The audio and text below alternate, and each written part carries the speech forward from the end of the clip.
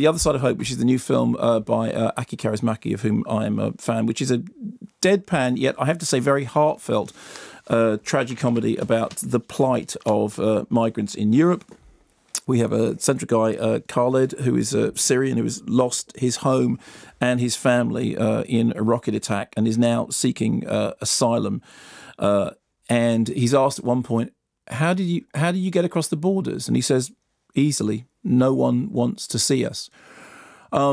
He's initially goes to see the authorities, who put him into a processing thing, which means that he has to go to various different reception centres. Meanwhile, he meets up with a character called Wikström, who is a travelling salesman who used to sell shirts, who has now decided to set himself up as a restaurateur. He has bought a restaurant that has specialised in meatballs and fish, but he wants to expand the clientele. So he moves into a couple of very badly judged experiments, such as a sushi night in which salted herring is served as sushi with massive amounts of wasabi to an understandably unimpressed clientele. The two make an odd couple, and the story itself, which, as I said, is about a number of very serious issues. It's dealing with migration, it's dealing with racism, it's dealing with violence, it's dealing with authorities, it's dealing with people being hostile to outsiders. And yet, as with all of Kaurismäki's stuff, it has a very, very dry, droll, sort of touching in a kind of Jim Jarmusch-like way sense of humour. So it is often very, very funny, very, very poignant. It has lovely use of music that all the way through, the music seems to form a kind of Greek chorus. What happens is you start hearing tunes and then they'll appear on screen. So it will be a busker playing a sort of bluesy song that provides Greek chorus-like accompaniment. There's a scene in a bar where there is a band that are playing something which initially, when you hear it, it seems to be music that is incidental music, but then becomes part of the drama. There is a wonderful sequence when they are in one of the many reception centres in which somebody starts playing a tune on this instrument that transports everybody in the centre back to a distant land, back to a lost land. It's very melancholic, very poignant. All the time our hero is searching for his sister from whom he has become separated.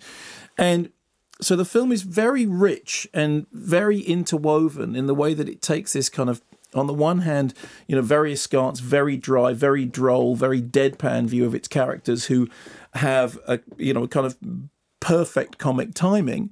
But on the other hand, it is about a serious subject, and it is compassionate and humane, and a film which seems to genuinely care about the characters and start to get under their skin, for all the artifice, for all the theatricality of the presentation, for all the sort of the slightly unnatural, almost Lynchian air of some of the framings.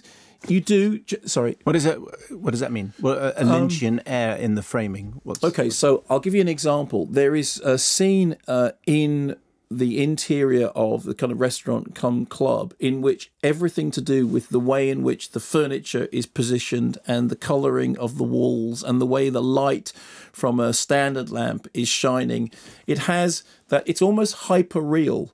It's not realistic. It's kind of hyper real. It has that sense that it's slightly dreamy, and the whole film itself has that kind of slightly dreamy, slightly anarchic, slightly off kilter feel. And I thought it manages to do what it does really, really well, because on the one hand, it is, as I said, quite often very funny, but it is also very touching. It is dealing with a subject matter which is, powerful and moving. And it does it in a way that whilst you're watching it is a real pleasure. It's a real cinematic pleasure, real sort of, joining of music and images in a way which is melancholic and seems truthful. I really liked it very much. I thought it was very touching, often very funny, occasionally heartbreaking, and very, very Aki Kaurismäki.